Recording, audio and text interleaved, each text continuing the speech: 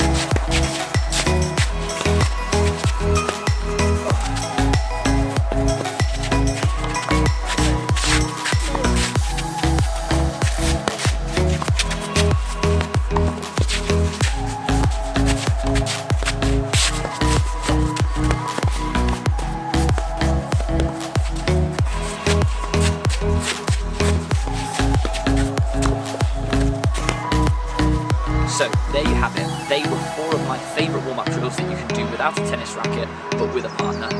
Let me know if you've had a go at any of those before, or what you think of them.